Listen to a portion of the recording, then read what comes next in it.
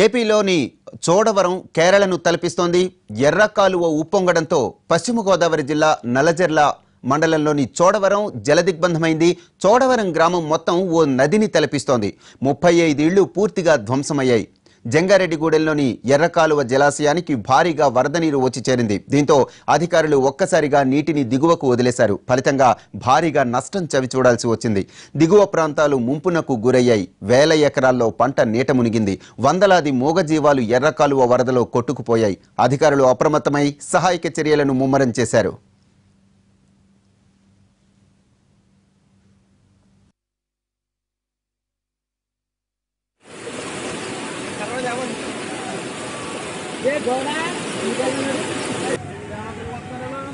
చోడవరంలో వరద పరిస్థితిని మంత్రి జవహర్ పరీక్షించారు. సహాయక చర్యలను ముమ్మరం చేశారు. పూర్తి వివరాలు మా ప్రతినిధి రమేష్ అందిస్తారు. Ramesh, over to you. వరద ఉధృతి ఇప్పుడే కొంత తగ్గుముఖం పట్టింది. ఆ ప్రభుత్వం నుంచి మంత్రులు, తెలుగుదేశం పార్టీ నేతలు, జడ్పీ చైర్మన్, అదేవిధంగా అధికారులు గ్రామంలో పర్యటించి ఇక్కడ సహాయ చర్యలు జరుగుతున్నటువంటి తీరుని పరిశీలిస్తున్నారు. మనతో ప్రస్తుతం మంత్రి పుల్లారావు ఉన్నారు. సార్, ఎట్లా ఉంది పరిస్థితి?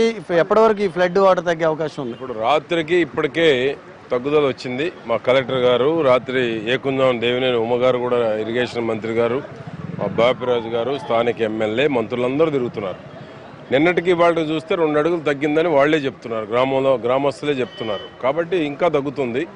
ఎర్రకాలువ అయితే 80,000 క్యూసెక్లు వస్తుంది. ఎప్పుడు లేదు ఇటీవల కాలంలో. మా కలెక్టర్ గారు కూడా అదే చెప్తున్నారు. కాబట్టి రెడ్యూస్ అవుతా ఉంది, తగ్గుతుంది. కాబట్టి నార్మల్ స్థితికి వస్తారు. ఇళ్ళు పోయినటువంటి వాళ్ళకి ఇల్లు ఇస్తారు. గుడిసెల్లో ఉన్నటువంటి వాళ్ళకి నష్టపరిహారం కూడా ఇస్తారు. అది ఎంత ఇవ్వడానికి వీలుందో అది కూడా చూస్తున్నారు.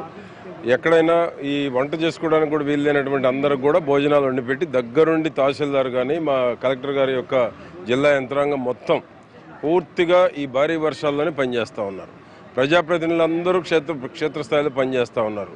ముఖ్యమంత్రి గారు అయితే నన్ను ఇన్ఛార్జి మంత్రిగా ఇక్కడే అన్ని చూసి ప్రభుత్వం ఎక్కడికక్కడ నిర్ణయాలు తీసుకోమని కలెక్టర్కి ఆదేశాలు ఇవ్వడం కూడా జరిగింది. కాబట్టి ఏ లోటు రాకుండా కష్టాల్లో ఉన్నప్పుడే చంద్రబాబు గారి ప్రభుత్వం అక్కడ ఉండాలనేటువంటిది ముఖ్యమంత్రి గారి ఆదేశం. రోడ్లు కూడా యుద్ధ ప్రాతిపదికన మా భాస్కర్ గారు పనితీరు మీ అందరికీ తెలుసు.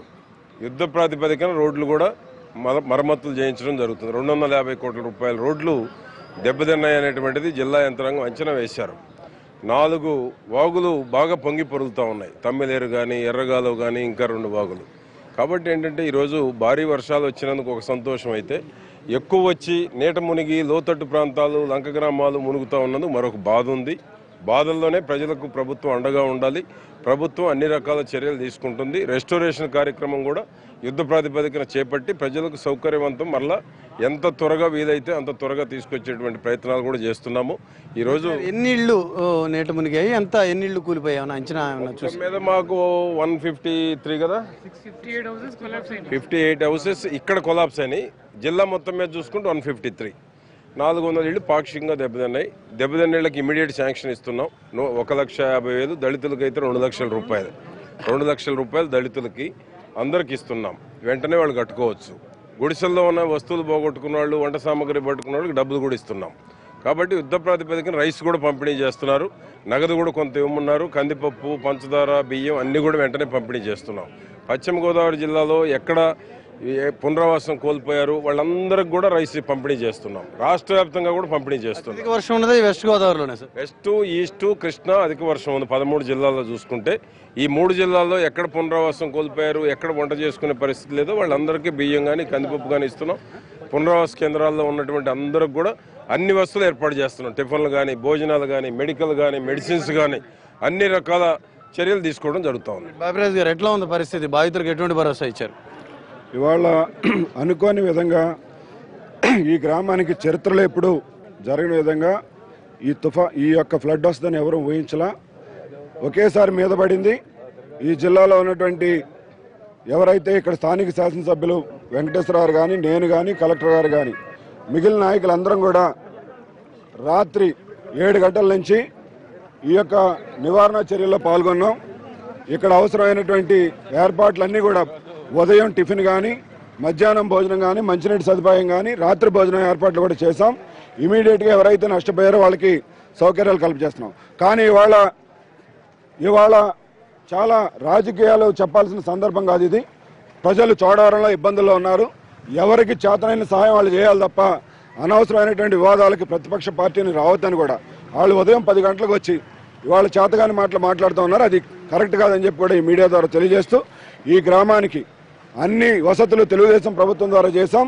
ఇవాళ తుఫాను సహాయ చర్యలు కూడా పూర్తి స్థాయిలో ఈ గ్రామానికి ఎమ్మెల్యే గారు నేను ఎంపీ గారు చేసిన తర్వాతే ఈ గ్రామంలో మరి ప్రజల్ని పూర్తి స్థాయిలో వాళ్ళకి అవసరాలు తీర్చిన తర్వాతే ఈ గ్రామంలో మళ్ళీ మేము పర్యటిస్తామని చెప్పి కూడా ఈ సందర్భంగా తెలియజేస్తాం. జిల్లా మంత్రి జవహర్ ఉన్నారు, ఒకసారి జవహర్ గారితో మాట్లాడదాం.